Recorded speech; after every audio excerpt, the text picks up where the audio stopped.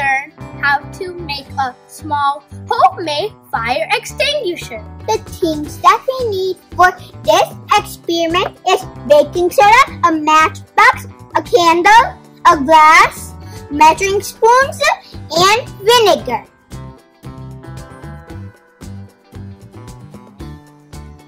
Add 4 tablespoons of vinegar into your glass.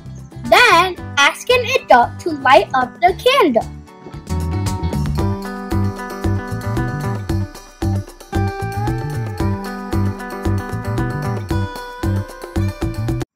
Add half tablespoon of baking soda into the glass. Then, put the glass near to the candle, making sure the liquid doesn't fall out.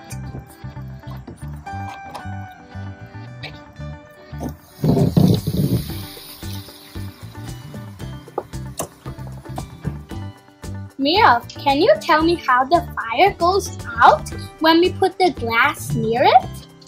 The fire needs oxygen to survive. If there's no oxygen, the fire can't survive. When we combine vinegar and baking soda together, it creates carbon dioxide gas. Carbon dioxide gas is heavier than the air. When we bring the glass near to the candle, the carbon dioxide gas comes out of the glass and settles on the candle that blocks the oxygen, and so the fire can't survive.